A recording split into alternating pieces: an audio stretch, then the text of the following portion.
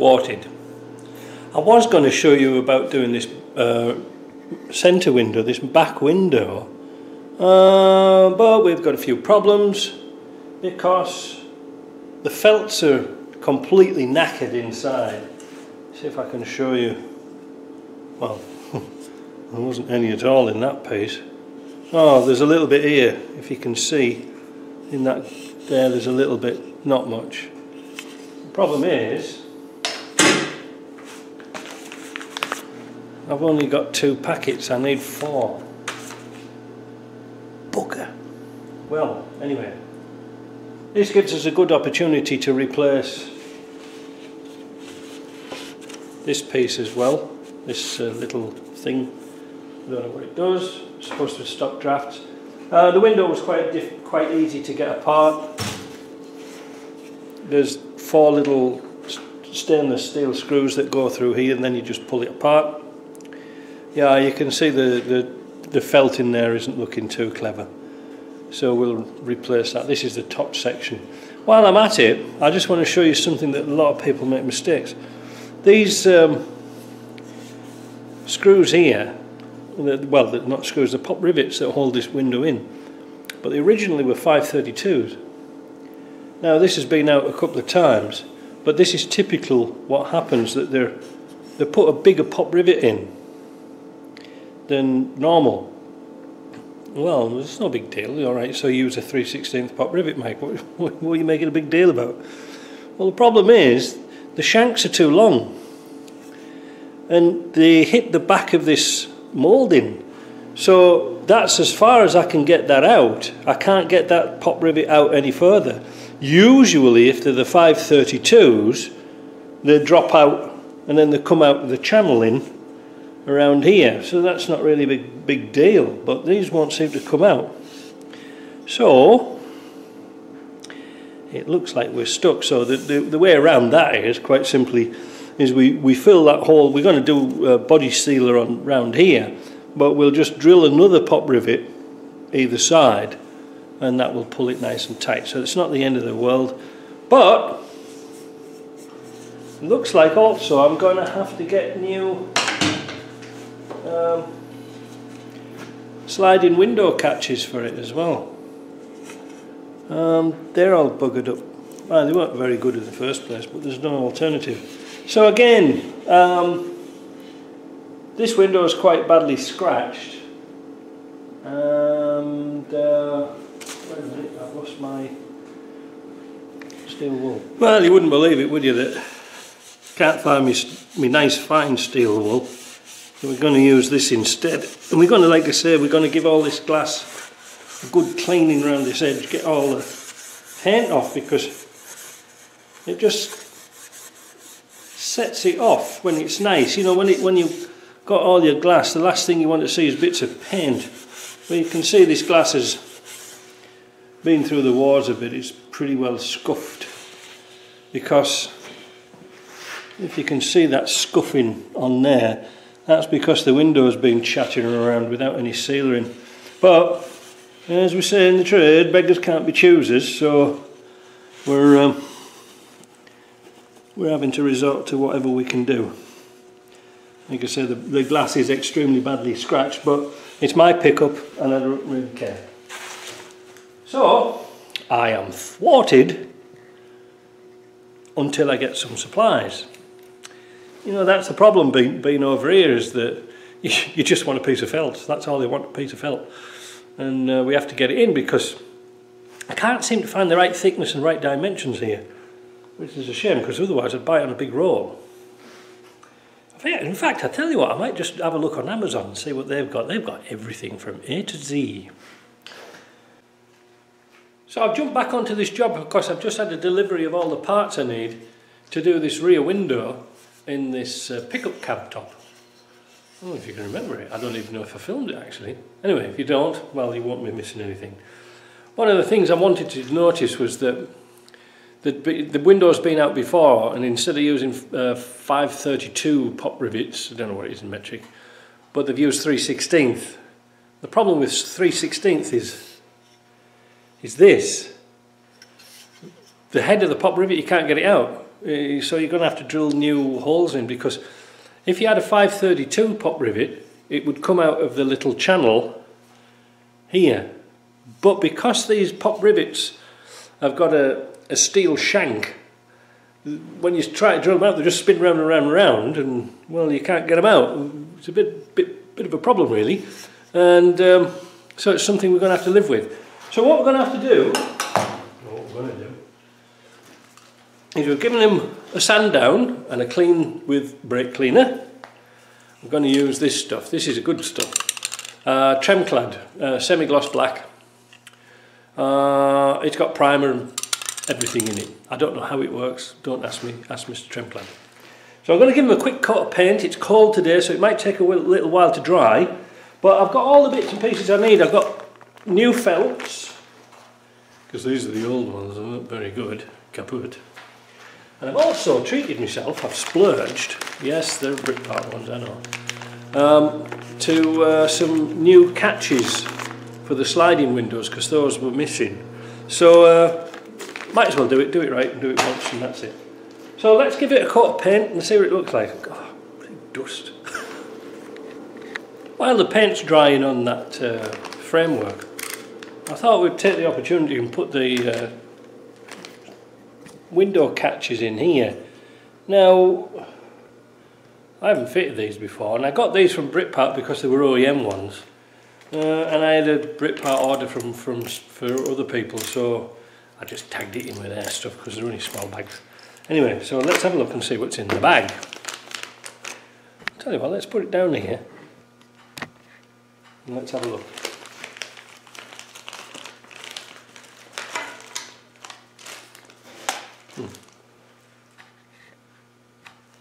So,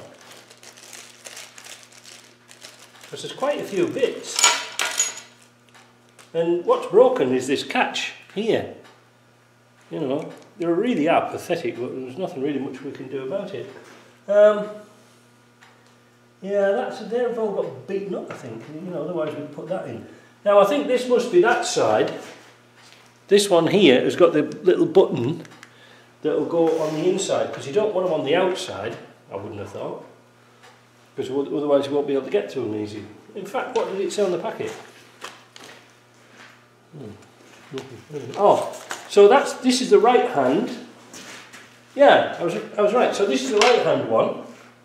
Yeah, so we'll concentrate on that for a moment. What do we need? Well, we need to take the old piece out here, and it's a Phillips. Let me go and get a Phillips. I originally thought I wouldn't do this video because not many people have got pickup roofs, and I thought it was going to be a waste of time. Still, never mind. Let's take the old ones out. Keep them little screws because they're stainless Phillips countersunk and small ones. It might be handy for something. Now, how the hell does that come off? Ooh.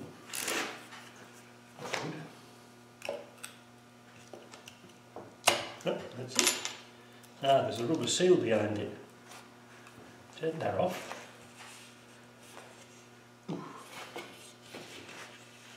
And we'll try and take this one too. Perhaps using a blade isn't really the best of ideas, but I can't see any other way of doing it really. Yeah, you can't really see that, can you? Come down a bit.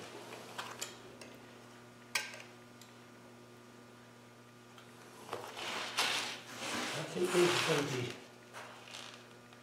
Oh, they're tight.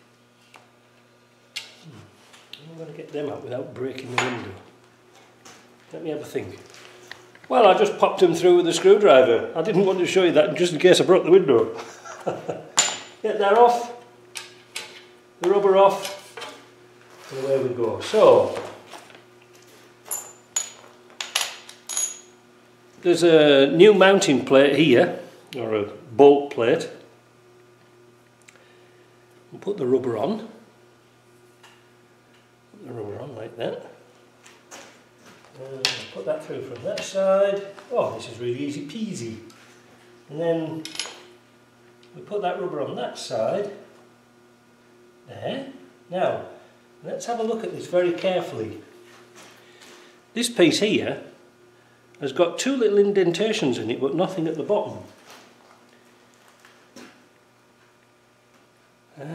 Now the corresponding lock, or the latch, has got nothing, and it's a dead end at the bottom. So I assume that this slides into here, like that somehow. And that is the locking piece at the top. Well, let's give it a go, what the hell. Nothing to lose, have we? No, we'll stick it to bits again. Right, so put like that. Get the new screws.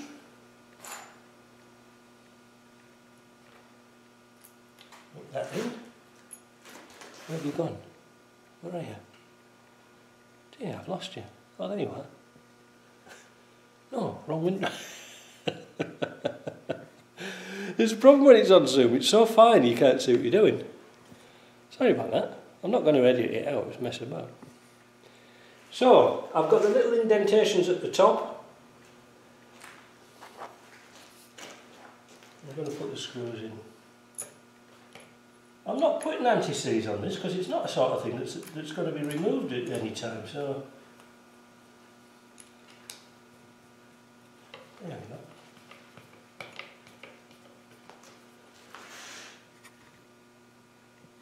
Yeah, that's probably better.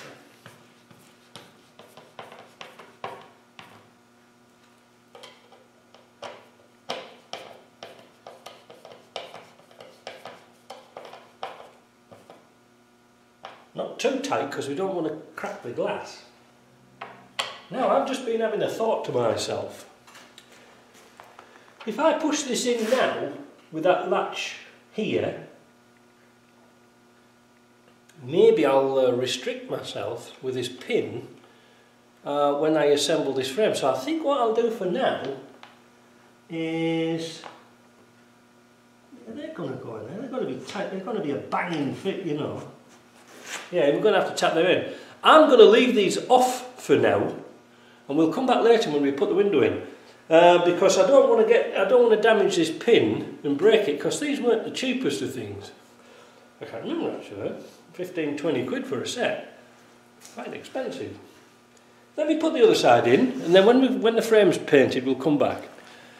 So I've got the pieces down here on the bench. Painted them last night. Just want to show you the seals that we're using. That's the part number, and these are OEM seals. I couldn't find the right stuff on Amazon or anywhere like that. Ideally, I would have liked to have bought it in a big roll. So that's it, that's all you get.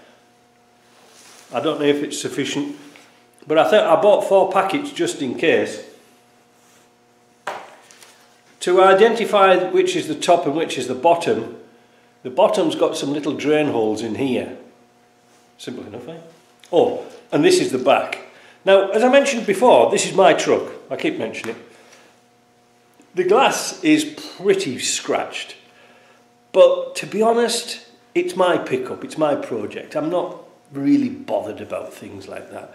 It doesn't really faze me. And the thing is, at the back of my pickup I've got a mesh screen. That's to stop any, you know, like throwing wood in or metal or scrap or anything like that in. It doesn't break the back window, which is quite important. So once this is in, it'll probably never get touched. It'll get power washed, you know, to get the dirt off. But that's about it. So let's have a look at this and what we're going to do to it. Well, we're going to put the felt seal into this groove here, and then put the 2 pieces of glass overlapping in the middle so we can bolt it together and finish off putting the felt around these bends here with a bit of luck. Now, I did break my favourite pricker. I brent my favourite pricker trying to get those ends of pop rivets out, so I've given up with that. But anyway, to put this seal in, we want it to overlap, if you see what I mean. We want the seal to overlap, so we put it in. So that's why I got 4 bits. I'd prefer to chop a bit out than have a bit short, if you see what I mean. So what I'm going to do I think I'll start with an overlap of about like this, but wait a minute. Ah, wait, look at this here, I'm talking backwards now. You see this is the top piece. You see it starts here. There's like a rubber filler so that the window can't go there, but it needs the filler, the felt in here, sorry, excuse me. It needs the felt in there. So let's quickly just put that together as it should be on the car. Let's see, that's that. Let's have a look down here. So let's have a look and see how it would be. Now I've kept the little screws in, but I think this time I'll just take the screws out. They are tiny. Try not to lose them. And let's do a mock-up of how this is going to be. Let's get that screw out. There we go. So we'll put that piece in there. We'll put that piece in there, and sort of that's how it should look. Now we can see, by not standing on my felt, that the start is quite unusual. Have I got that the right way around? Yeah, of course I have. So there's two butt-ups of...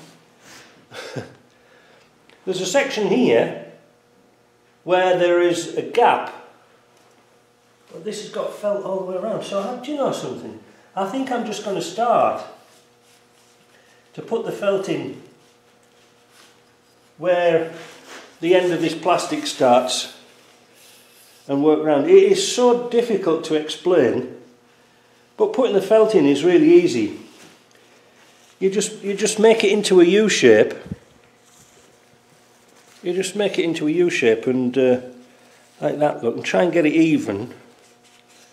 And just push it into the groove. Now I didn't get that one quite right, but let's try it again. If you get stuck, just keep taking it out. You don't glue this in. It is tricky to get started.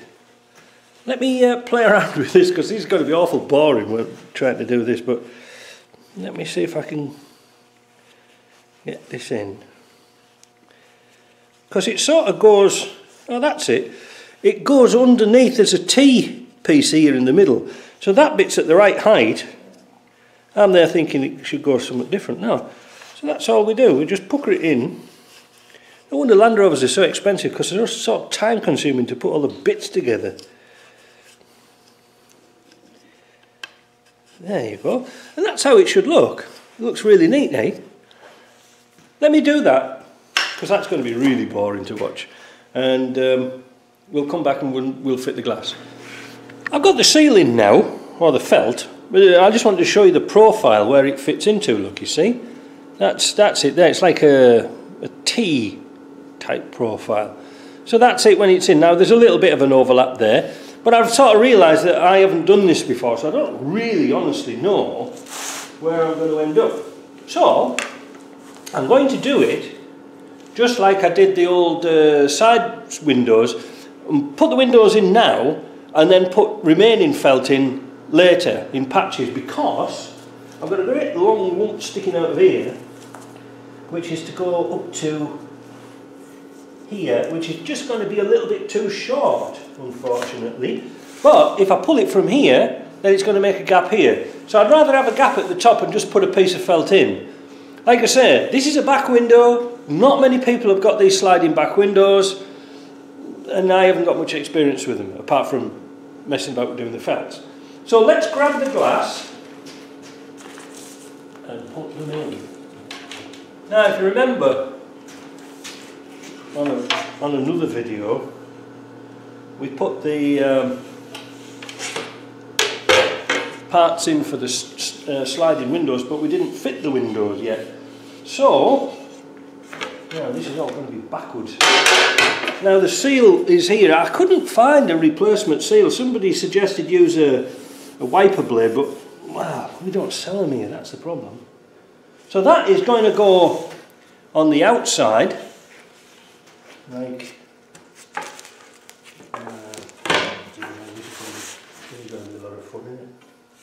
that's not too bad, that fits nice. That's going to go onto there. And this one's going to go on the inside. Like that. See what I mean? Then, all we have to do, he says, is drop the top on. He says. Oh, this could be fun. But I think that's the right way around. How the hell am I going to do this? That goes onto there. It's one of those, it's like Sudoku. Yeah, I'll tell you what I'm going to do. I'm going to pull the windows into the middle.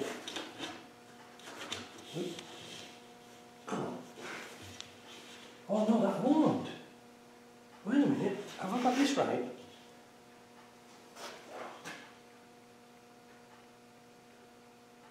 That can't slide. That inner window can't slide because there's a bit of plastic there. What the hell? I don't know if you can see down here, there's a piece of plastic filler that's stopping the window sliding backwards and forwards. I wonder why that is. Well. This one will slide, but this one's butted up against the end.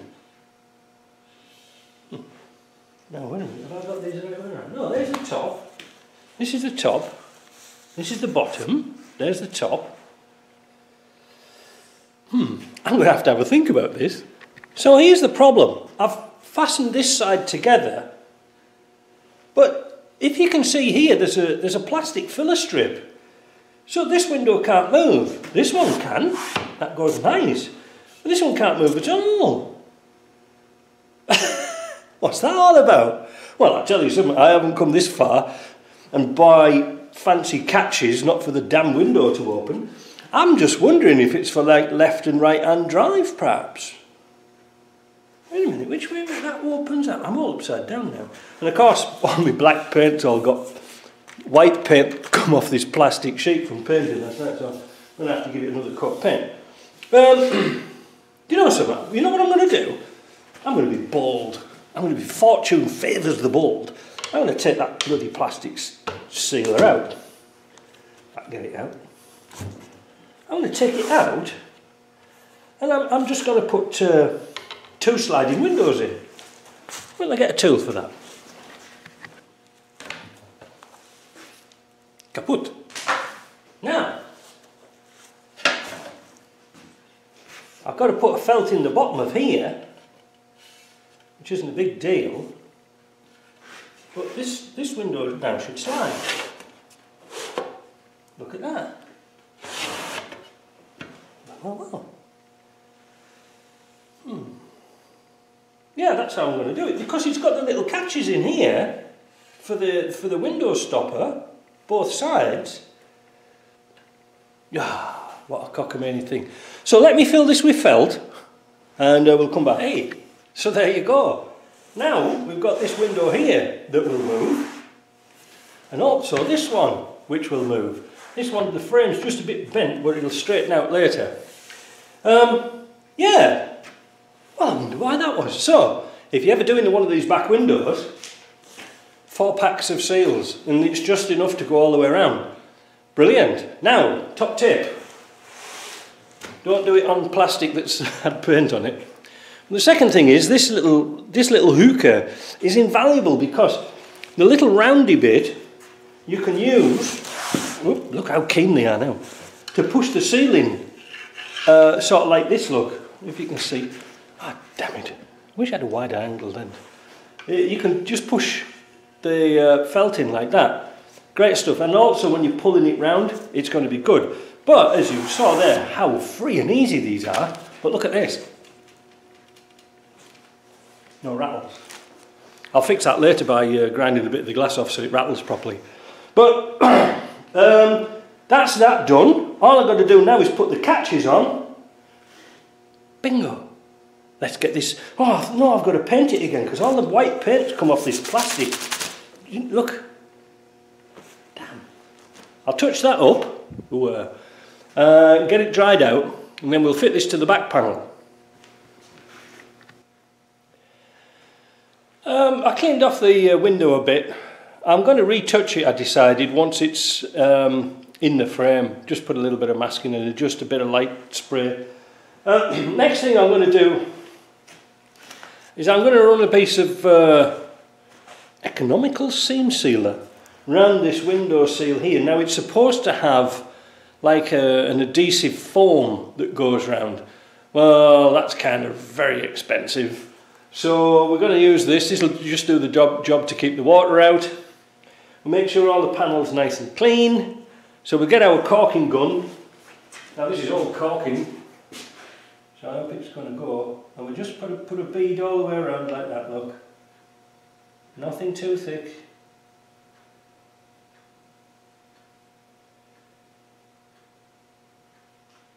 Keep going. It's one of them days you're glad you didn't buy one of those Chinese caulking guns, eh? Now that's all with one pump. Not too bad. This is a Japanese, they must use a lot of caulking in Japan.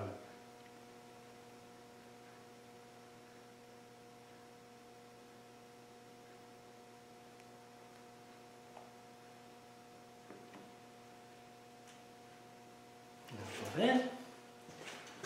Notice they're a non-drip gun. That's the thing to have. I could have used my pneumatic one, but I thought it would be too decadent. Showing off. I had some sealer on here before, some seam sealer. There we go. Try that again. Now this is a messy way of doing it, but it does clean up quite well. There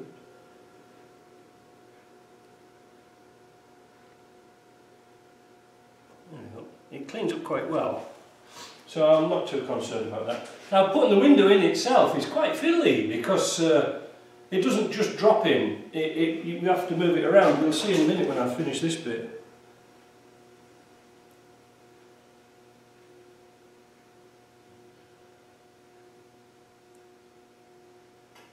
It must be in there, isn't it? There we go. There, have a look. Now, hang up your caulking gun. Now, let's put it in the right way. This is the top. This is the top. I'm going to try and put one hand underneath.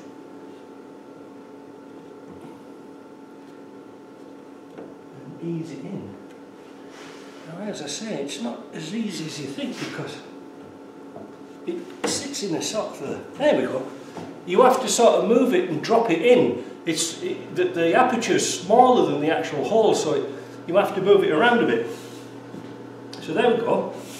There you can perhaps see, you can listen how bad that glass is. But that's not too bad at all. That's going to squidge out. Ain't worried about that, and that's the reason why I didn't paint it, because I might gouge it when I come to put it on. So now I'm going to get some rivets. Now, you see, these have been put in with 3/16, so I'm going to get 3/16 and 5/32s and see which is the best fit. So I'm going to first of all try 5/32s. These should have been the proper size. These are the proper size for the side windows when it's spluttered out. But a lot of people just use 3/16 because that's a common one. See the difference? If I put my thing there, you can see they're a little bit different. But I don't know what the hole sizes are, if any. Oh no, they're going to be too loose. They're going to be too loose, boys. I'm going to have to put 3/16 back in. Oh, that's a shame. Wait a minute, I'm just going to get the airline. Now, here we go. So let's put one in.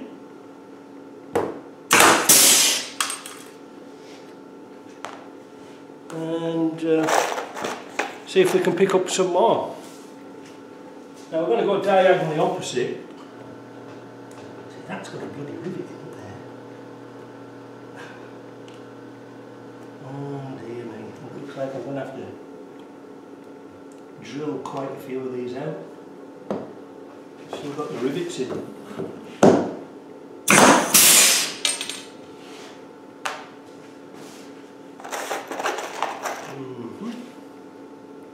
I might have to, yeah, I'm going to have to.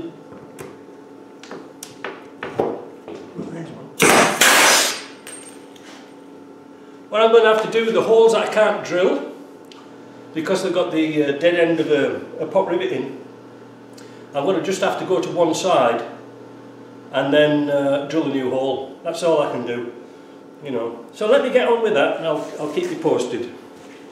So the glass is now in, now it's clean up time. I'm going to use a little plastic spatula.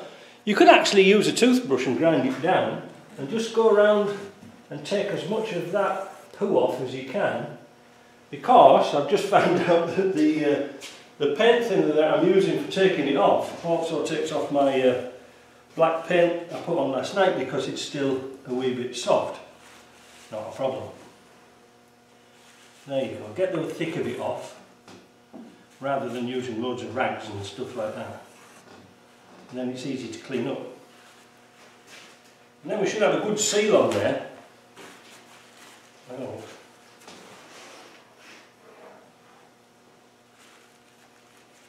There you go.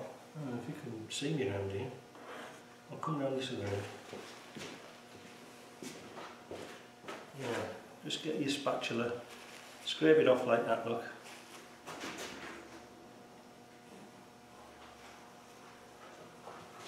I know it's a bit of a waste, we can't put it back in the tub, but we're not that tight. Right, the next thing we're going to do, again, take any excess off.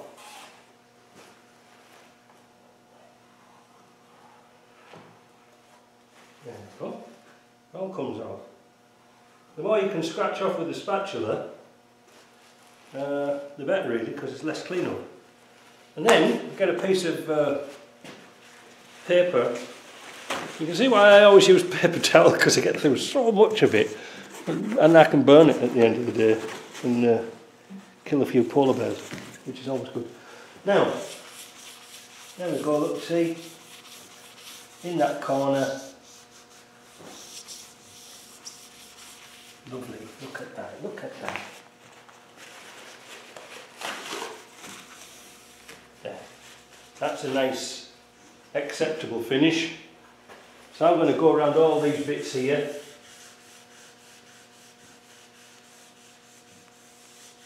Just keep rubbing that round there.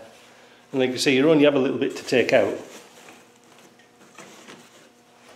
But this is just like house paint thinner. It isn't anything special. Don't use paint thinner for automotive stuff, because it'll just it'll start to melt the paint. We don't want that.